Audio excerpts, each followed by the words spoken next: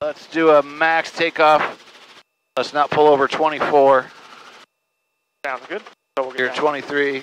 And clear an obstacle at the down there where that red sign is. That's at 7. That's at 100 feet. 100 feet.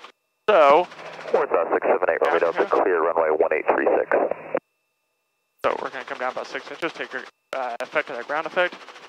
So clear 4 button. No warning lights. All the gauges in the green. So we'll just start come up just a little bit. Got a whole inch. Can he do it? And if you can't make your obstacle, what are you going to do? Abort it. You got another inch in there. Up to 23 right there. There's 24, just under 24, 23 and a half.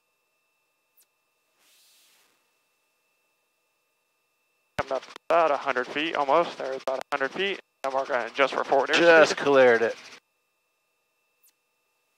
I don't think if I'd have pulled right to 24, I don't think I'd have cleared that. I wouldn't have had the power. So I just try to start easing it up, get a little forward momentum, and then just apply more raise rather than just yanking right up to max power. When you feel the pressure to fly, but know the right decision is to stay on the ground, hit the hogs, no go, and live to fly another day.